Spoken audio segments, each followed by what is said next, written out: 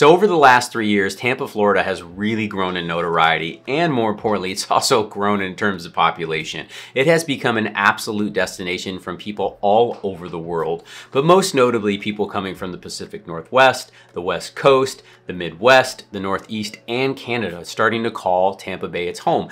Well, what is the reason? Why is everybody so in love with Tampa, Florida? Well, in today's video, we're going to cover just that. My name is Juan Alcala. I'm a licensed real estate agent. I help people just like you buy, sell, relocate, invest in the Tampa Bay area. And hey, if you want to know all things Tampa, let us be your trusted resource. We spent a lot of time and energy putting these videos together so you don't have to run around chasing down all the information. I'm not the absolute source, but I love sharing my city with you, and it's an absolute pleasure to document that journey with you.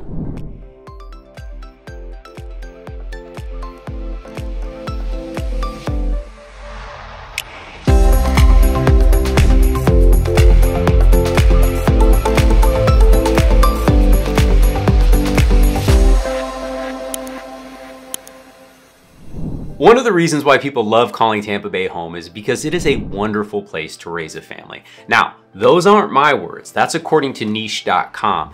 And one of the things I want to make note of is anytime I make reference to a website or an article, I always link that in the description below. So if that interests you, go check that out. But here's one of the things that Niche said, and I love this. I love looking at articles like this, digging in and trying to see is this real? Is this what I'm experiencing in my city? And here's what I found fascinating. 8 of the top 10 cities in the state of Florida that were ranked the best places to raise a family are in the Tampa Bay area, which is incredible. We're talking about areas like Hyde Park. We're talking about areas like Fishhawk, Palma Seca, Harbor Island, these beautiful communities here. And here's what I also found fascinating. There were another 7 in the top 20, making 15 of the top 20 cities, according to niche.com, in Tampa Bay area, the best places to raise a family. Now, we're gonna get into schools here because I think if you're raising a family, one of the questions we often get are, what are the schools like? And as I've discussed before, I'm a licensed real estate agent, so I'm not allowed to tell you if something is good or not, but here's what I am allowed to do. Point you back to that information. And there's a wonderful website called Great Schools. I would strongly encourage you to check that out. Again, it's listed down below, but one of the things I want to make note of right away is Florida is not known for its K through 12 school systems. They rank not great nationally, and you guys, if you've been watching this channel at all, you know that we share the truth. And I don't have a tremendous amount of perspective here because we homeschool our kids, but right? I live in a neighborhood full of kids and parents, and they tell us everything about it. The community that we live in, the adjoining elementary school, is amazing. Everybody raves about it. But all of the parents, once they get out of that elementary school, they take them to the next city over. Now, what I think is really cool about the Tampa Bay area is we are a school of choice. So you can take your kids really anywhere, but there are some really good schools in the area. So I live in Largo, just over the Indian Rocks Beach Bridge on the Gulf Coast, right by the Gulf of Mexico, which is awesome. We're about 40 minutes west of Tampa proper. And the city just south of us is Seminole. It's a great city. It's really known for its schools. It's highly desired because of that. They have one of the best high schools in the entire county here in Pinellas County, which is something to take note of. But the other thing that we have access to in those communities, especially the ones that niche.com referred to earlier, those communities all have very strong school systems if you go look at great schools and how they're rated. Again, they take into account, graduation rates, kids going to college, all types of factors. And again, when you go to those websites, they'll really break it down for you. So check down below in the description. But the cities that are known for raising families, all of them have very strong schools. And on top of that, Tampa was just ranked number 5 for 2023 best college cities in America, y'all. That is really cool. We've got some great colleges here. Again, I'll put that link down here below. Go check out the colleges in the area. We were ranked number 2 for larger cities. I thought that was fantastic. And again, while Florida may not be known for its education system, the Tampa Bay area really hits the mark here. So just make sure you do your homework. And then the city you're looking at moving into the Tampa Bay area has one of these really good school systems. Another thing drawing people to the Tampa Bay area is our jobs. Tampa currently has a very low unemployment rate of 2.7 compared to the national average of 3.7 at the time of this recording, which is awesome. Everyone is hiring in the Tampa Bay area. Tampa has become the unofficial tech hub of Florida, which is drawing in all this really young talent. And when people hear Florida, they immediately think all retirees retirees. And the dirty little secret is Tampa, the median age in Tampa is 36 years old. And the reason being is that because they are attracting very highly skilled young talent in the tech industry. 25% of all the tech jobs in the state of Florida are here in Tampa. We have over 50 SaaS companies, software as a service, and software companies that call Tampa home and are headquartered here, which is really cool. We also have the financial institutions that are here, anchored by Raymond James. The Tampa Bay Buccaneers play at Raymond James Stadium. We've got the defense contracting. We've got Raytheon, Honeywell, MacDill Air Force Base is here as well. So a lot of good things happening in the Tampa Bay area. Obviously, we are in a bay, so we have maritime, right? There are cargo and cruise ships that come in and out of Tampa, which call it their home port, which is another thing that drives traffic. And then tourism, of course, you know. We have over 4 million visitors a year that come to Clearwater Beach alone. So you talk about St. Pete Beach, Clearwater, Tampa, Madeira Beach, John Pass. There's so many things. The Valspar Open when it comes to Palm Harbor. And these are just things happening in and around the area. Now I want to get into one of the most obvious ones, which is weather, right? Florida is called the Sunshine State for a reason. If you're considering making a move from the Northeast or the Midwest, you know, you, just like myself in the past, are very familiar with those very long, dark, cold, damp, dreary, most of the time snowy, wintry weather, and it just really weighs you down. Ultimately, you know, the seasonal depression thing, that can sneak in for some people. Other people love it, and God bless you. You can keep that, right? But for the rest of us who really long for that sunshine, it is a huge adjustment when you make the move down here. Now, if you're coming from Los Angeles where it's sunny every day and it never rains, it's gonna be an adjustment. We have humidity, right? And we get rain, so it's gonna be different. We are subtropical climate here, so it's different. But here is what is really cool about our weather, right? During the summer, we're talking about, you know, May, June, July, August, September, even in October, we average the high 80s in terms of temperatures. And then during the winter, we usually hit those low 70s, the mid 70s. And we'll have a couple really cool nights. You know, January, typically our coldest month of the year, where our average temperatures, you know, will hit right at about 70 degrees.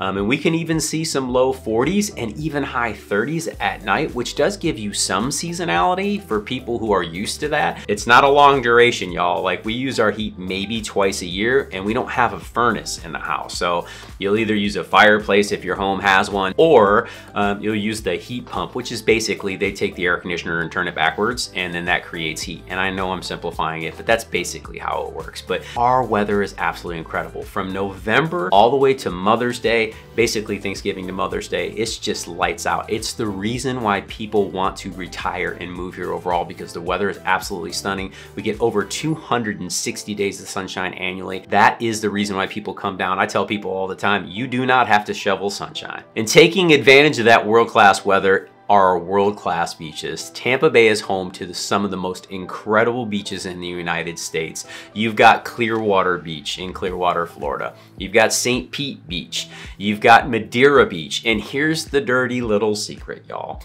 We have roughly, I would say, 17 miles or so of white, sugary sand beaches that are all very similar to those beaches that are nationally and recognized across the United States as being the best beaches in America. TripAdvisor has ranked St. Pete Beach and Clearwater Beach the best beach in America. And again, Madeira Beach has snuck onto that list. I think has made it 9th on that list as well. So these beaches are absolutely stunning. We talked about the white sugary sand. The temperatures in the Gulf of Mexico are the biggest draw here, like we talked about. Yeah, we have warmer weather during the summer, but that keeps our water temperatures extremely warm, and it's really shallow. So unlike the Atlantic coast, where you get that cool Atlantic current and you've got a pretty deep ocean there, the Gulf of Mexico is not an ocean, it's a gulf.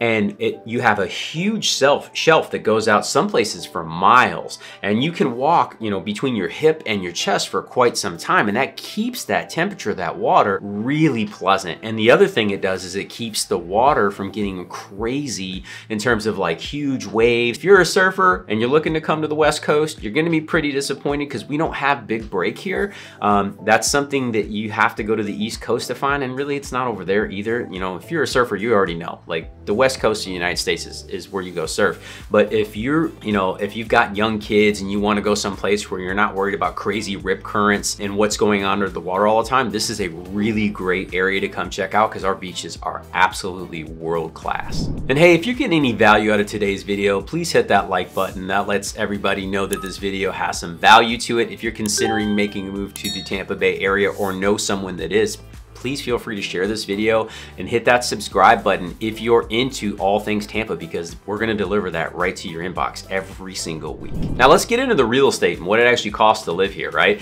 I remember, you know, 4 years ago when we decided to make our move, we were learning about Florida. We visited a bunch of different cities. We went to places like Jacksonville, Orlando, and Tampa, and Deltona. You know, we were looking at different areas throughout the state, and we had some prerequisites, right? Like we wanted an area that was getting younger, not getting older. We have a young family. That was important to us. It may not be to you, but also a place that I felt had a good mix, because at the end of the day, if you've got, you know, young working professionals, young families, and seniors in a community, that's usually a pretty healthy city. And what we ended up settling on was Tampa, because it had all of these things that we're talking about today. And then it was also growing in terms of its real estate values. And at the point when we made the move, I felt like it was really undervalued, right? Being in real estate, calling this my profession, you study areas all across the United States. And what I recognized was coastally, Tampa was a steal. The word got out over the last 3 years. Everybody and their brother seems like they've moved down here. I mean, just last month, another 8,800 people moved to Tampa, Florida, which is crazy. It's had an explosion. But here's the cool thing about that, right? At the time of this recording, the median sales price of a single family home in the Tampa Bay area right now is right around $400,000 according to Redfin. And at the same time, the median sales price in the United States is about $397,000. I think it was $397,500, which is absolutely unbelievable when you think about that, right? That is the median, right? The middle. And yes, in the Tampa Bay area, you can spend as much money as you want. We just listed a $14 million, when I say we, there was just a property listed. It was a $14 million estate in Terra Verde, right down on the water. It's absolutely stunning. Wait till you see this thing. Oh my God, Mediterranean style. It's unbelievable. Check that out up here. It's just lights out. But you can still find a condominium down here for under $200,000. I mean, at the time of this recording, there are manufactured homes for $15,000, right? And again, I just showed you a listing of $14 million. So this is paradise. You can come find a home basically any price range. Now, the closer you get to the water or the closer you get to downtown, the more expensive things get. Okay, so everybody, you know, when you make the phone call, when you reach out to us, you're like, hey, I want 4 bedrooms, you know, 3 baths, new construction, 3,000 square foot, and I'd love to be 3 minutes from the water. Well, you can get that, but you're going to have to pay for what you're asking for. So just to keep that in perspective, but you can absolutely find a great family home or a great single family home or a great condo or townhome or villa, whatever you're looking for to support your needs in the area, in the price range and the budget you probably have in mind. And like I said before, if you have any questions or you'd like to know more about that, just feel free to reach out. All of my contact information is listed down below, along with the resources we've been discussing today. Be more than happy to have a conversation on how to help you make your dream a reality. And last but not least, we got all of the activities that, again, comes with the weather, comes with the beaches. I mean, when it comes to activities, if you are an avid outdoorsman, Florida is definitely gonna serve you well. And I know some people can be apprehensive because of the heat, and it does get hot, y'all. I've said this before. I've got my pros and cons video. We'll link that up here because it is important that you keep those things in perspective. But at the end of the day, you know, you can be boating, kayaking, fishing, paddleboarding, you know, kite surfing. You can go skimboarding. You can just go hang out on the beach and relax, right? We have ice skating rinks here. We have soccer leagues here. You know, everything that you are thinking of, you have access to it at your fingertips. There are even BMX courses in the area, which is really cool. We've got some really well-known mountain biking courses, which I would have never imagined. Just outside of Fishhawk and Lithia, there's this old sulfate mine, and it's a really well-known mountain biking course. And I think that's really cool. We've got camping, outdoor spaces for days. I mean, there's mermaid shows. You can go check out the manatees. We got springs. If you can't find it here, something is wrong, because everything is at your fingertips. Now, The one thing we don't have is mountains. Don't let anybody lie to you. The Florida hills, as we refer to them, those are overpasses. Like, it's pretty flat here and it's very low. But when you think of this, and this is the reason, right? When we boil all this down and when people say, hey, this is the reason why I love living in Tampa, Florida. Well, I just gave you 7. They're absolutely incredible. When you distill it all down, it's no wonder why people love living in Tampa, Florida. The quality of life in Tampa, Florida is absolutely incredible. You know, the flip-flop lifestyle, the sunshine, the beaches, it is just absolutely wonderful. Our people are inviting. The hospitality is absolutely great. You are going to love calling Tampa home. Or if you're just considering visiting, come check it out. I'm sure you'll find something that you absolutely enjoy. You know, again, we talked about all those amenities. We even talk about Busch Gardens and the aquariums and the science museums. There is so much to do here in Tampa, Florida. And hey, if you're considering making that move, don't hesitate to reach out. And until next time, go out and live that Tampa life.